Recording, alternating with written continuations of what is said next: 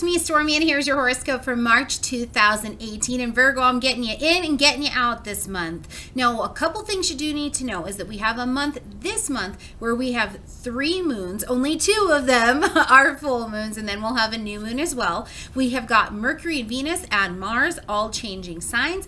As well, we've got Jupiter taking a retrograde, as well as Mercury, our communication planet, taking a retrograde. So we're going to talk through all of that. But before we jump in, want to make sure you've taken advantage of your 36,000 subscriber gift, Astrology 102, $3 Thursdays. All of it is in the description box down below, and I hope to see you connecting in one of those ways.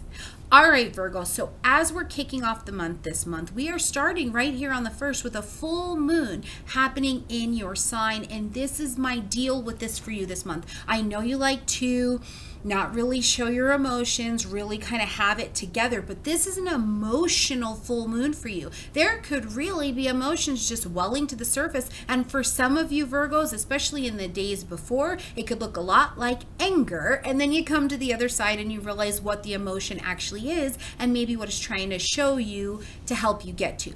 Now, the other thing I feel like this full moon actually is very fortunate for you with is business in some way, shape, or form. If you've got something going on in business, or you've got something you want to launch out, or you want to take yourself out into the world, because this full moon is happening in your sign. So you have the propulsion to move yourself towards a different direction.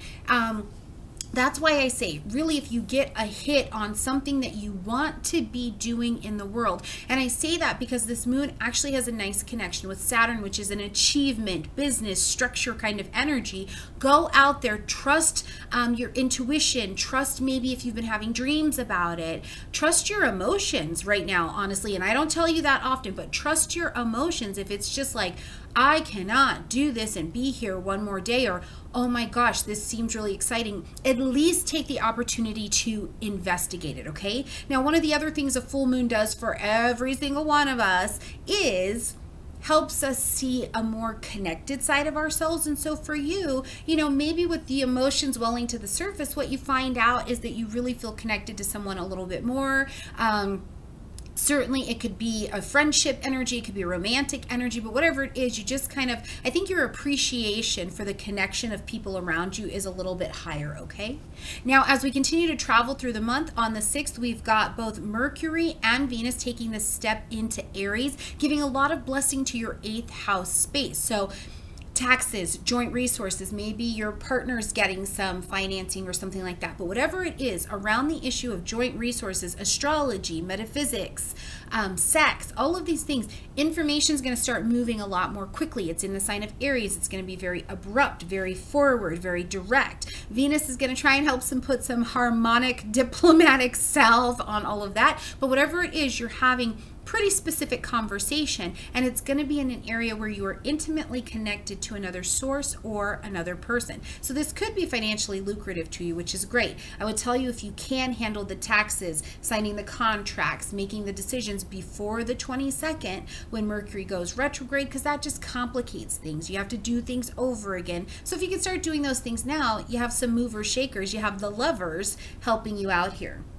Now, on the 8th, Jupiter is going to take this retrograde in Scorpio. This is in your communication sector. So while Jupiter is going along, you're communicating, you're sharing things, you're writing grants, you're doing these proposals, you're analyzing, you're whatever it is that you're doing, your mental life maybe feels a lot more calm. As Jupiter gets ready to retrograde, you're going to have to shove back inside. That's what a retrograde does. It asks us to revisit, reignite, reinvigorate, reconnect, right? So with Jupiter here, the wisdom, it's like you get to take a step back and see everything that you have learned. Maybe you're going back to study something else. Maybe you want to study, or you become interested in something moving you in a new direction, but the information comes from within. I think the other part of what happens when Jupiter is retrograde, especially in your 3rd house, is you're going to look at how you're talking to yourself. How are you talking about yourself? How are you talking to yourself? What kind of decisions are you making? What is that internal mental life look like for sure? Now, for some Virgos as well,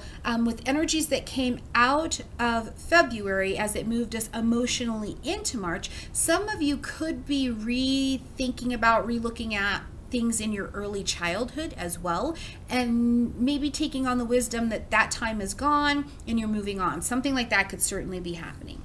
Now, an important date I really want you to mark your calendars around is the 14th. Jupiter is going to be in a semi-square to Saturn. We've got Jupiter here in the 3rd house. Saturn's over here rocking Capricorn in your 5th house. And what this aspect says is you've got to restructure in order to take advantage of an opportunity, right? You've got to speak up. You've got to reorganize this 5th house space. Children, joy, creative expression, maybe taking a risk, maybe showing your own heart.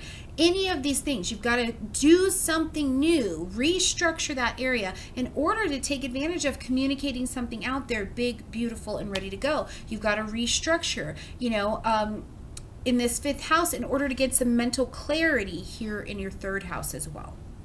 On the 17th, we've got a new moon happening at 26 degrees of Pisces. This is in your opposite energy, so the 7th house. And at the same time, on the exact same day, we've got Mars moving over into Capricorn.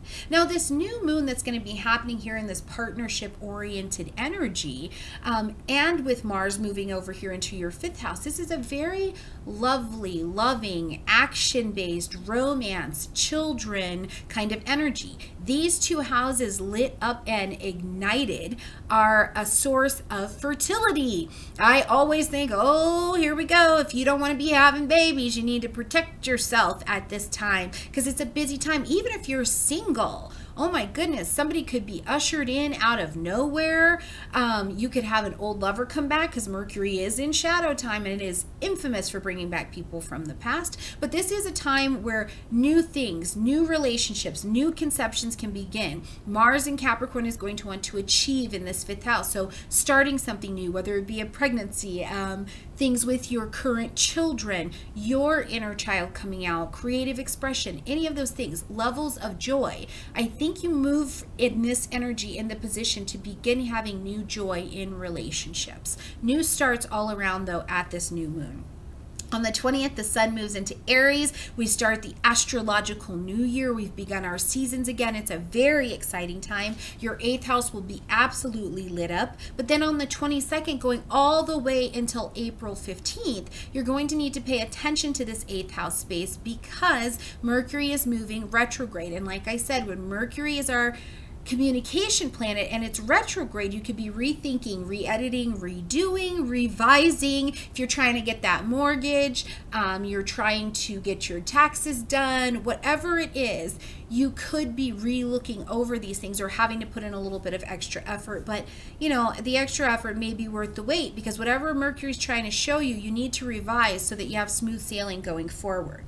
Now on the 31st of the month, as we are leaving March, we have got a full moon happening in the sign of Libra at 10 degrees.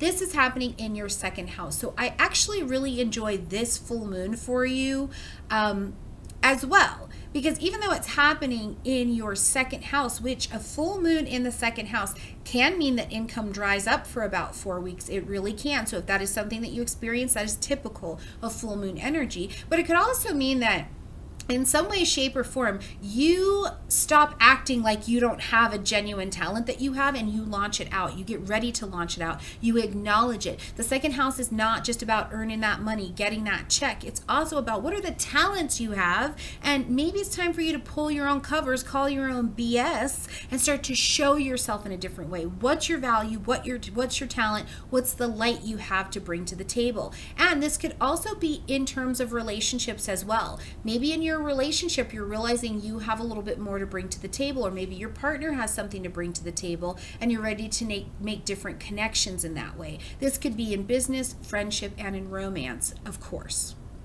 All right, Virgo, I think it's going to be a great month. All of the emotional stuff will pass, so just stay the course. It's all showing you something, okay?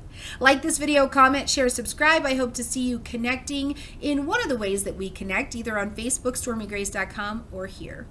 I love you guys.